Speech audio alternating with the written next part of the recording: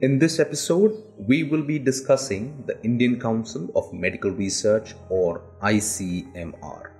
We will begin with an introduction about the institution, followed by timeline and mandate.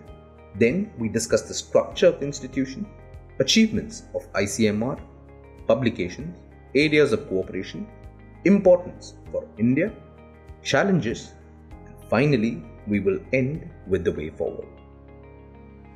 Let us begin with a brief introduction to the Indian Council of Medical Research.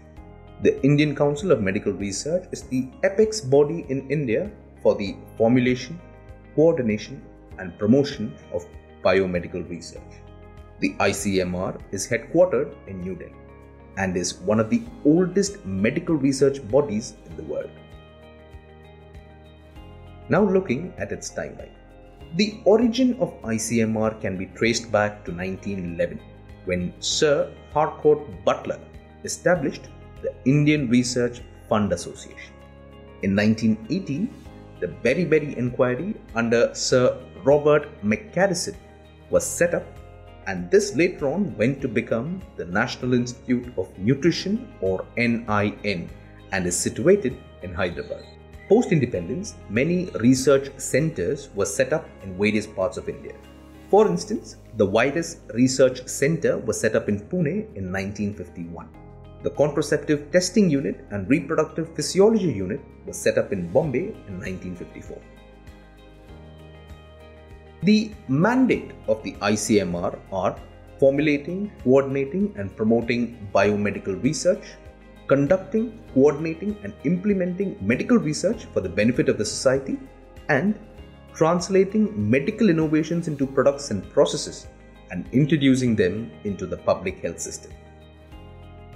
Let us now discuss the structure of the institution. The governing body of the council is presided over by the Union Health Minister, assisted in scientific and technical matters by an advisory board composed of eminent experts in different biomedical disciplines. The advisory board in turn is assisted by a series of scientific advisory groups, advisory committees, expert groups, task force, steering committee, etc., which evaluate and monitor different research activities of the council. Intramural research is carried out currently through the council's 30 permanent research institutes or centers, mission-oriented national institutes located in different parts of India.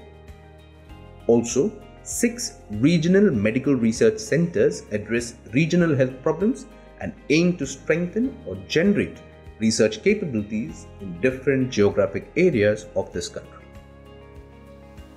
Some of the achievements of the ICMR include the development of Covaxin for COVID-19, Shigella vaccine, and Genvac for Japanese encephalitis. ICMR also made available affordable technologies like TrueNat for COVID-19, Nipah, tuberculosis, and leptospirosis, COVID Kavach, ELISA, etc. The Indian Journal of Medical Research is published under the auspices of the Council. Moving towards the areas of cooperation.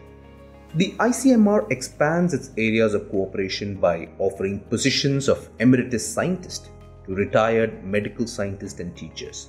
This enables them to continue or take up research on specific biomedical topics. The Council also awards prizes to Indian scientists in recognition of their significant contributions to medical research and to those who work in the underdeveloped parts of the country. At present, the Council offers 38 awards, of which 11 are meant exclusively for young scientists below the age of 40.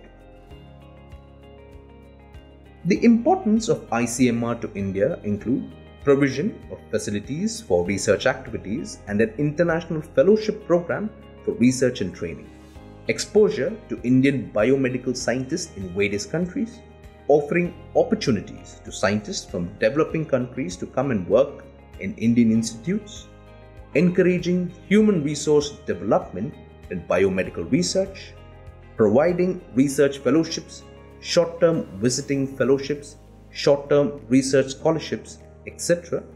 And most importantly, conducting various training programs and workshops.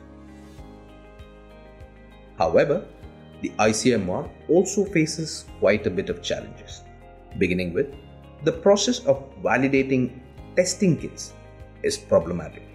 Significant bureaucracy and red tapeism and a unique opacity when it comes to sharing data and quality control methods. Post-approval from ICMR, a company still has to get an OK from the Drug Controller General of India, which can take up to a week. Companies that send their kits for validation to ICMR do not receive feedback on the accuracy of their kits.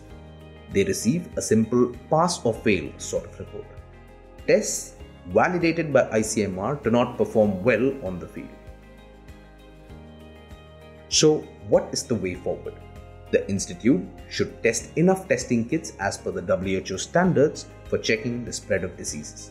It should decentralize decision making to other institutions. We need to fast track the approval process of testing kits as much as possible. Private laboratories should be given some time to set up and standardize their testing protocols before they can ramp up testing. With this, we conclude today's episode. Till then, stay safe, stay tuned, and stay updated. To watch our videos in Hindi, subscribe to our Hindi YouTube channel, Drishti IAS.